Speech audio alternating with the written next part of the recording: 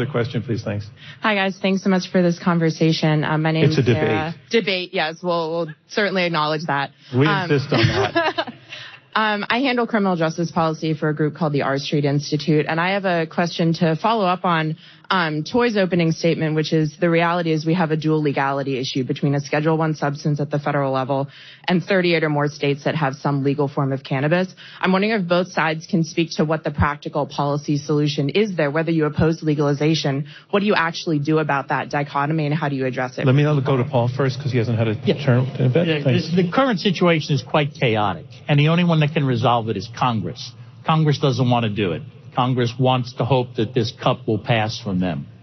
But sadly, they're going to have to, because you can't continue to go on in the status that we have today.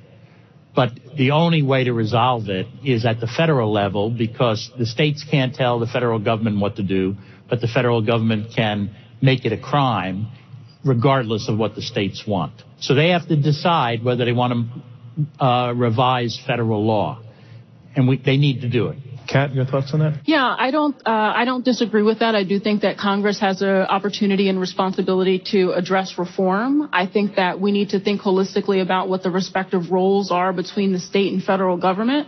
I think that this is an area of law where the states have taken the lead and continue to take the lead. I don't think I've seen anything from the federal government that evidences to me that they are prepared to act in a meaningful way. So I think right now what we need the federal government to be doing is listening to states and learning from their experiences, and hopefully that will move Congress forward on this issue.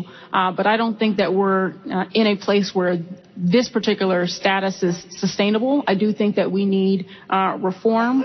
I don't think that we're necessarily going to get it through the Biden administration's review of how cannabis is scheduled. But I still expect leadership from the Biden administration and from Congress. And even short of descheduling, there are a whole host of actions that the administration can take to lessen the harms of our current policy.